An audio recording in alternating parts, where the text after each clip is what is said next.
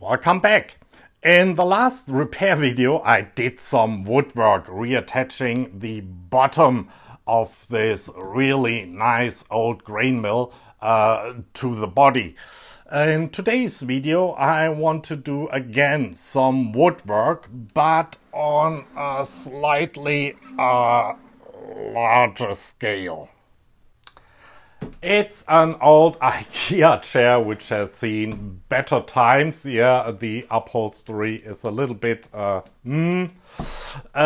that's not the core problem. The core problem is that it's basically, I'm trying not to rip off here my cables, that it's falling apart.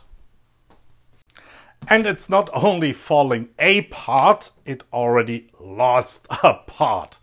Okay, so the main problem here is that all the joints back to front, they are basically completely, this here, too loosey-goosey. On the other side, a little bit of overexposure here, just a sec. On the other side, basically, too.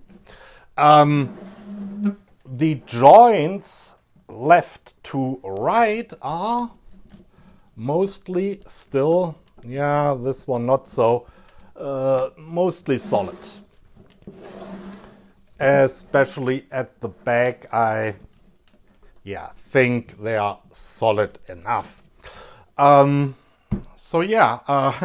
First order of the day, take that thing apart. At least, separate the back from the front and clean that thing up and put it back together again, and hopefully it will last another, okay, this is not over 30-year-old, but maybe another 25 years or so.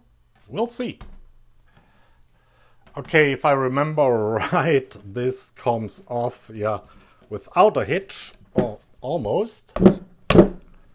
Yep. And that was really just, put in with 4 nails at the 4 corners. There's a nail missing here. Oh, danger, danger. Second nail. And this 4th corner piece that was already falling out. So, and now we can almost, this is coming out. Is that giving me a fuss? No, maybe, maybe not. Okay, I think I need some tools, and then we, hammer this apart. Very carefully. Of course, I don't have a wooden mallet, just something to, re-roof the house. But I will take a little bit of wood in between and we should be fine. Yeah, that's coming.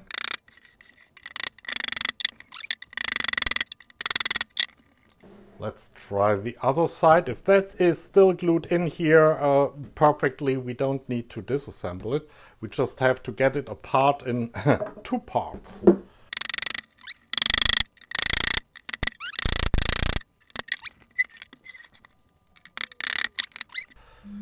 Okay, something really bad will happen, probably, because I only have 2 hands. As soon as the whole thing comes apart. Okay, I managed it. 2 parts. Upon closer inspections, that is also not really anymore attached here. And neither is this here. But it's hard to get out. Okay, nobody sees any scratches in here. That ain't flying. Let me think of something. Okay, 3rd hand. Not moving. I don't know why.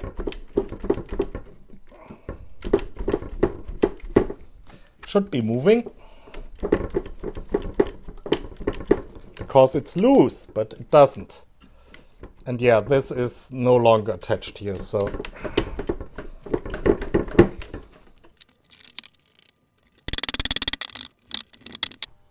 I have to change my strategy just a wee bit.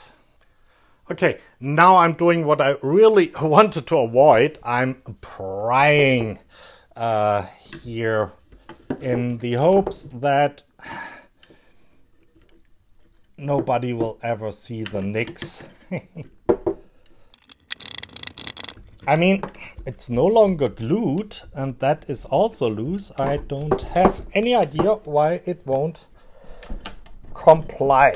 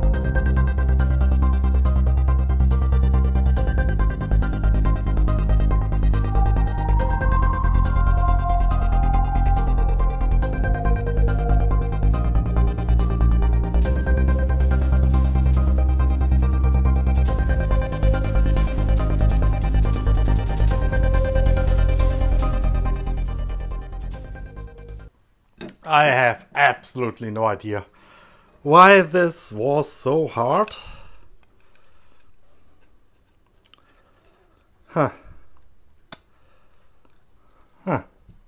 Maybe there are some carpenter types watching that and can tell me what I did wrong here. Anyway, yeah, that piece here. Yeah, sorry, can't get it completely in shot, but this piece here, this is solid, so we can put that away and continue with the next nightmare, which is hopefully a little bit easier. Okay, that was easier, but we have still one more of those thingies here to go. Oh yeah.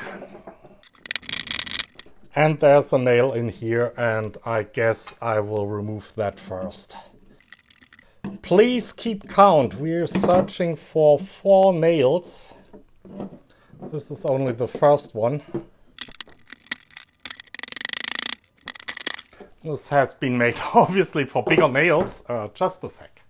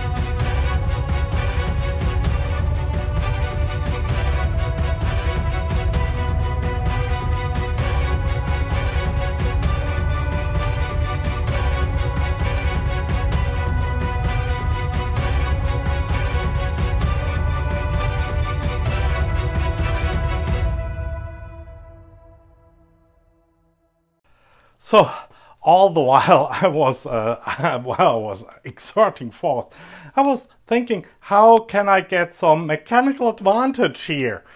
And finally it dawned to me, I have no idea if that works out, but yeah, I clamped a piece of wood here to that cross piece, and that is held above ground, a little bit higher than our leg.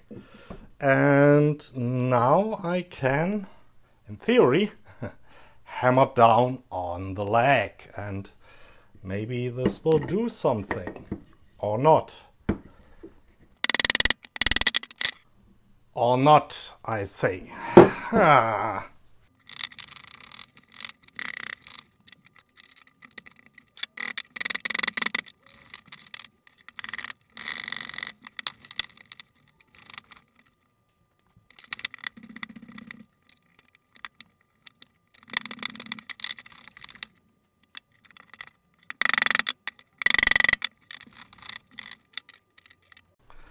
Playing the next level of the mechanical advantage game.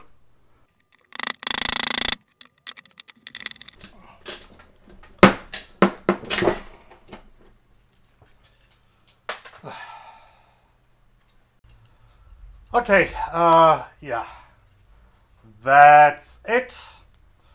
Half of that thing is still stuck down there. And it obviously didn't want it to move. So,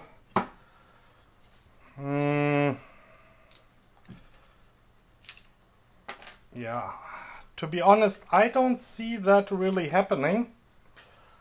But there's still some material here. No, definitely not. Definitely not. That is not going back together again.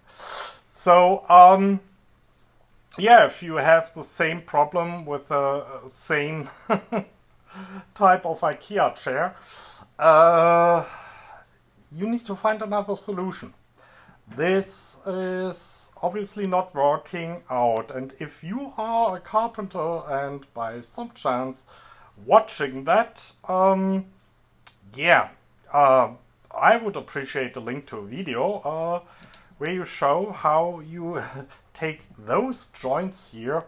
I show you a working, or one that survived, how you take apart those joints. I can give you another close-up here.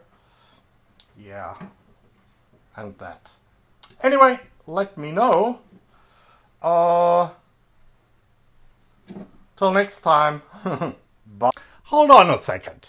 In the last repair video featuring that old grain mill, and I haven't carded and linked it yet, so card here, link in the description, I bragged about adhering to pilot survival safety rules, so when disaster strikes, keep on flying the plane. So of course we will continue with the repair, even if it's now an uphill struggle. Meanwhile, I cleaned everything with wipes and alcohol. I didn't film that.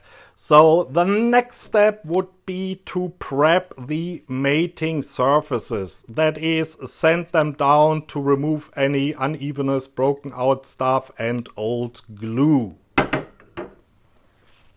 Two more remarks before we start. First, I recovered an obscene amount of steel and copper staples.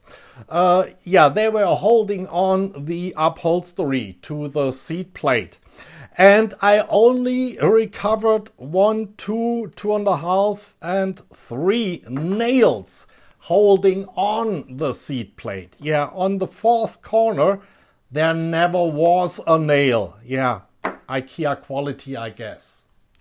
These are the tools I will be using to prep the surfaces. Some small files, some sanding paper on a block, some sanding paper just, yeah, for hand sanding. And a small, that's my smallest one, unfortunately, chisel. And it should be, yeah, I sharpened it. I'm not a master sharpener, but yeah, reasonably sharp, I guess. And of course we start with the most problematic mating surface here.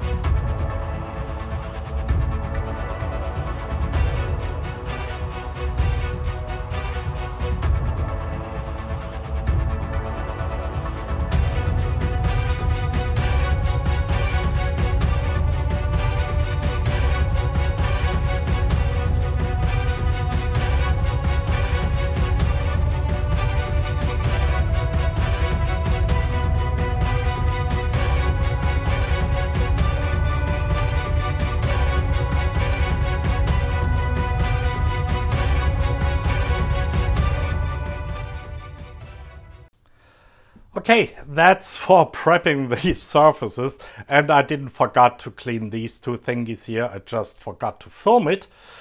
And yeah, that was the messed up joint, and I think I will drive in here a few small pieces, 1, 2, maybe 3 small pieces of wood first, yeah, between the teeth of the joint that comes in here, just to reattach that properly, because it has a little bit of a wiggle. But first I clean up everything. I've cleaned everything, the last step being vacuuming off any remaining sawdust, especially out of the different holes. I have some wood glue here, some water, excess of wipes, a hammer, some wood, so I don't have to hammer directly on my chair. And I guess we start with the messed up joint here. I made 2 plugs here, a little bit of sawing and a whole lot of sanding involved here. And I couldn't for the life of me get out that broken off piece here, so I just wiggle it around a little bit and drown it in wood glue.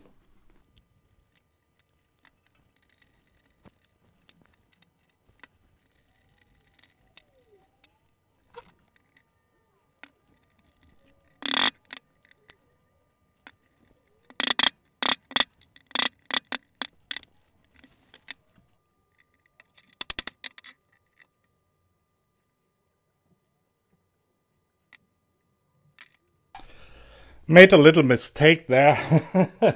I plugged the wrong hole, so I have to, snip that off.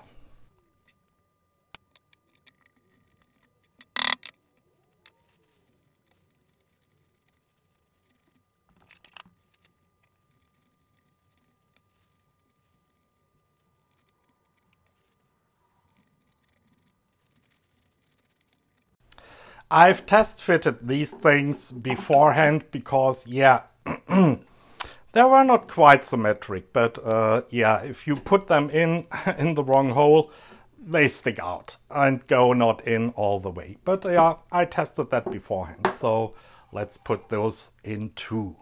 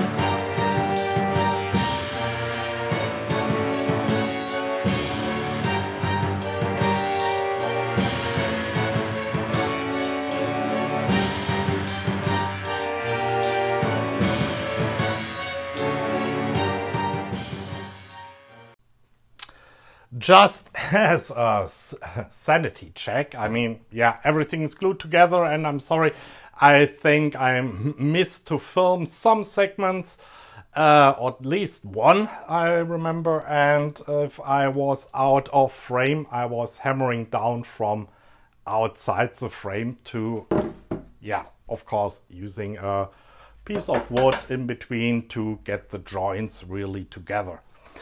Yeah, sanity check.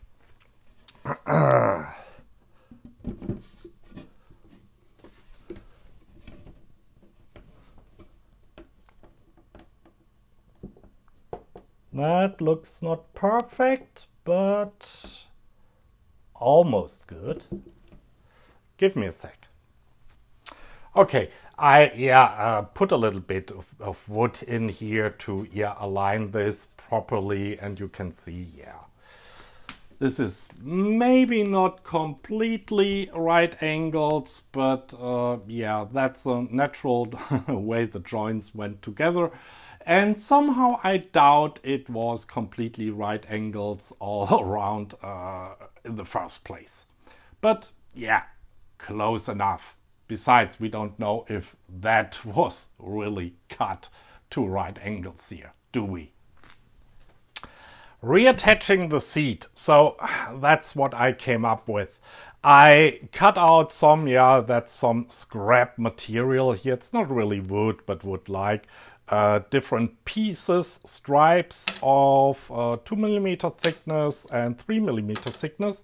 And I fitted them in here all around just by sanding them down where necessary, just a little bit to make them a little bit thinner, until the plate, the seat, is nicely centered and not wiggling around. They don't exert any force outward here, so this is all a very loose fit here. And next I will mark holes here, 2 for each of these strips to drive screws in.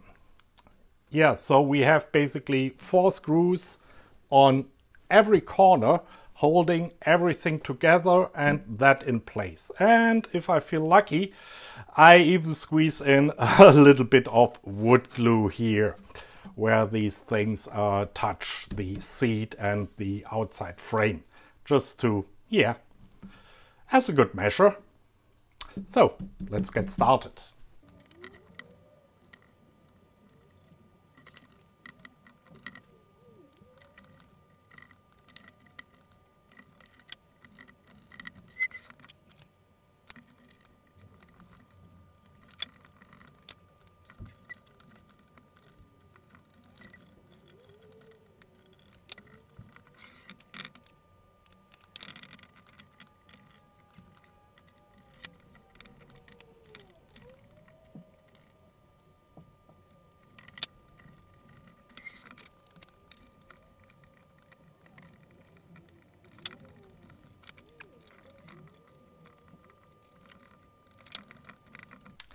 And I did calculate up front where these screws have to go in. So the seat is 14.7 millimeters, thick. And then we have the outer frame, and from that line to the top of the frame, it's 70.8 millimeters. So from the top of the frame, I have to go down 10.45 millimeters to hit the center of the seat. And I made a makeshift template. So if that wood is in here and you saw me using that, then this distance here is exactly about 10.5 millimeters. And I put that here on the top of the frame and marked out the holes. And I have also 2 scratches here. Can I find the second one? Another one. So they are, roughly equally spaced. Yes, it's another Tower of Hanoi setup because I really want these holes to go in straight.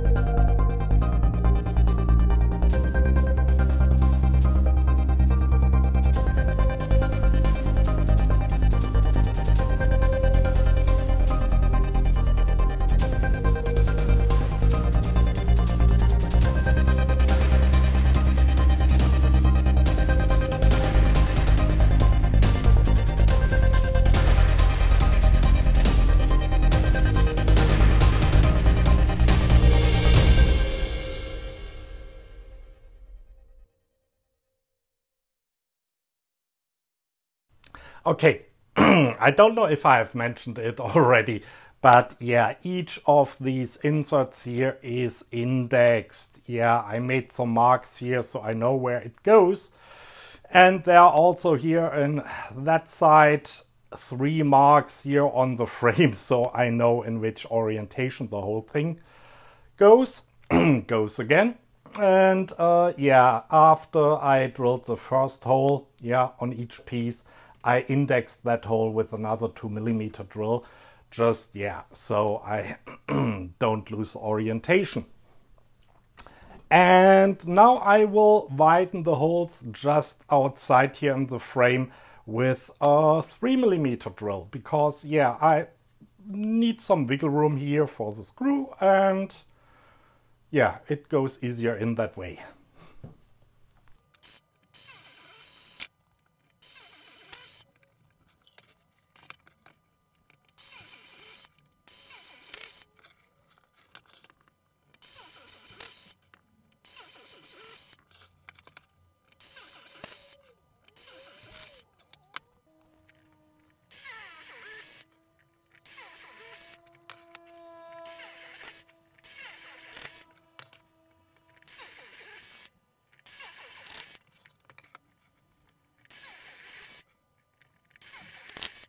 Okay, last step. I will now countersink the holes. Yeah, I do that by hand with a tool until my screws fit in snugly.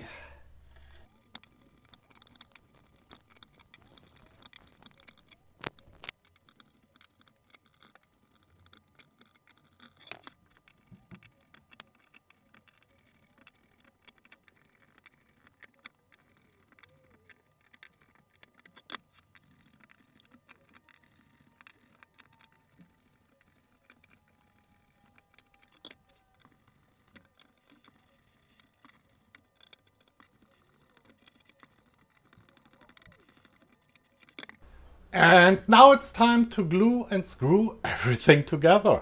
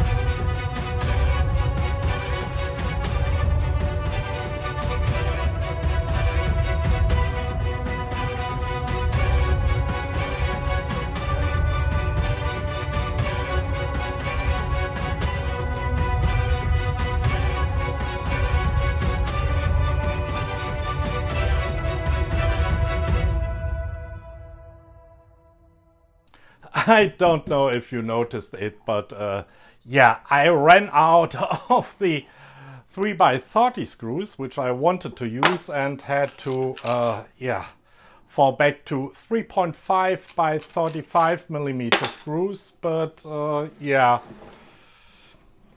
from that distance you don't see the difference. Of course you see the difference. It's awful. Okay, yeah, shit happens. I miscounted. Anyway, that's it. That was the rebuild of my old IKEA chair, and obviously that is not going, or was never in the dining room. That was just a chair I have around here in the shop. And for that, it's hopefully good enough again. I can't be bothered putting on upholstery right now. If it's too hard for my taste, I probably glue on some closed cell foam, like from a camping mattress, a centimeter or 1.5 centimeters, something like that. But at the moment, it's a chair again, and yeah, it was quite an adventure. So till next time, bye.